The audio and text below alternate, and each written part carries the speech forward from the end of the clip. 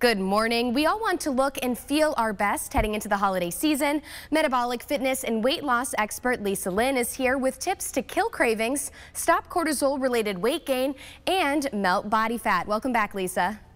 Thanks for having me. So it can be tricky to stay on track with all the celebrations this time of year. How do you recommend people curb those sugar cravings?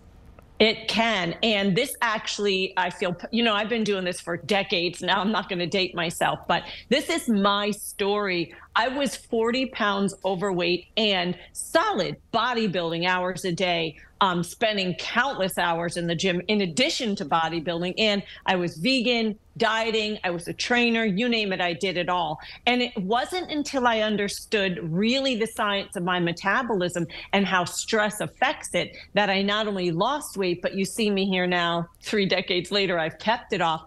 All about managing the stress underneath. And no one talks about it. We're living with an odorless gas every day that's gotten worse since COVID.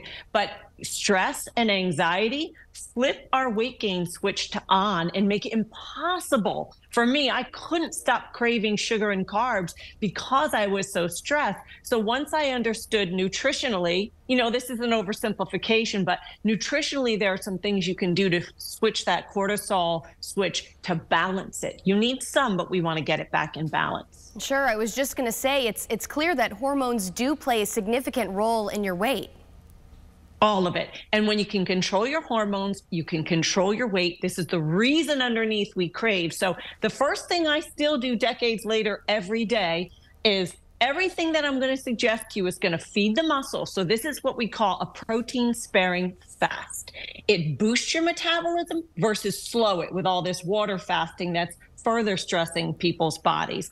I start every day with, of course, you must have coffee. This month, my flavor of the month is maple bourbon. And I froth protein shake and I put it right on. So step number 1, amino acids. I pour this in there and I leave out all the creams that are fueling the cortisol, making it easier to gain fat. So I start my day with whey. It's got all the amino acids, purified, nothing artificial, to boost my metabolism instead of blocking my metabolism and fat loss. The second thing I do is use nutrients such as the natural plant fibers, white kidney bean extract, apple cider vinegar, raspberry ketones. They're all in the supplements that I sell. So these are health building and also help block that cortisol or rebalance it, making it easier to lose weight and stick to it. So it reduces cortisol, it addresses the underlying reason you're craving to begin with,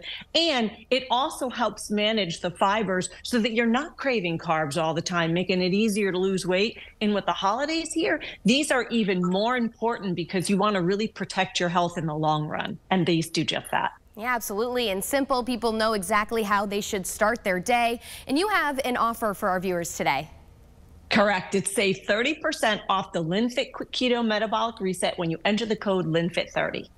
That's a great deal, Lisa. Thanks as always for being here today.